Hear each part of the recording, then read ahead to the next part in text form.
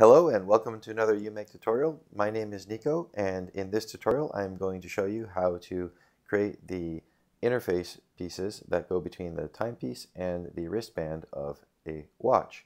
This is the second part of the how to make a watch tutorial series. In the first part we created the main timepiece here. Now we're going to make the pieces that interface with the wristband, then the wristband in the next tutorial, and after that we'll add some details. So let's jump right into this. Okay, so for this I'm going to go back to the front view, and just to get started, to make this really simple, I'm actually just going to draw a circle. And then I'm going to move this circle up and over, kind of drag it over like this, scale it down just a tad bit.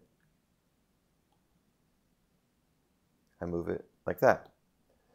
Now I'm going to essentially just extrude this circle out. So with it selected, I'm going to tap Extrude over in the side menu. I'm going to turn off the wireframe functionality, but I am going to turn on the two-way functionality. This will create a two-way extrusion. Just going to extrude it out like that. And then when I'm done, just tap Done. And now I have the piece that is extruded. Now I have a couple different options. I could just select each of the ends and create a surface, but that doesn't really look all that fancy. It kind of looks simple and not so nice. So I'm actually going to do something a little bit different. I'm going to select this, and I'm going to turn the duplicate function on with the little yellow circle. Tap duplicate.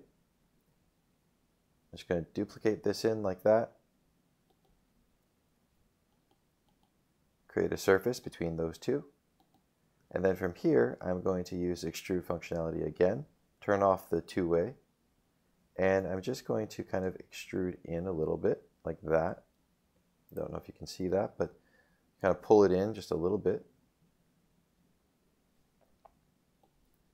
And I'm going to shrink, make sure duplicate is off. I'm going to shrink this internal ring a little bit more. And once I am done with that, tap Done. I'll create a surface there. And now we have something that's much more interesting. What's cool here is that we can put like an accent color on any of these surfaces, and we can really have some fun with the design. I'm using this extruded shape because it's kind of a simple way to make this interface. There are a couple other ways that you can do it. I can show you that in another video. But for now, I just wanted to show you how you could use an extruded shape to kind of give an interesting design to the watch. All right, now that we've done this on this side, we're going to need to move it over here.